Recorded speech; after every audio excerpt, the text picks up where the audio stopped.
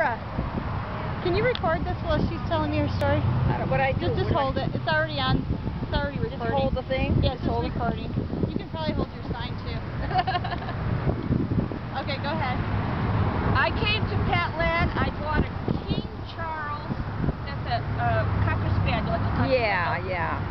He said it was pure breed, so I paid over thousands for the dog. As soon as I bring it home, he started coughing and coughing. I said, this is serious. And the vet said, oh, kennel cough, whatever. So it got worse no matter what they gave the dog. Penicillin, whatever, it got worse and worse. I would go there crying. I would be up. Of course, you all love the night. dog and it's sick. When I went through mentally, and then finally I said, I can't take this anymore. I've got doctor's orders. I can't take this anymore.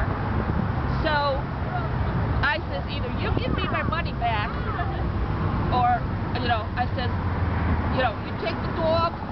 So they said, not only are we going to take the dog, we're going to resell him.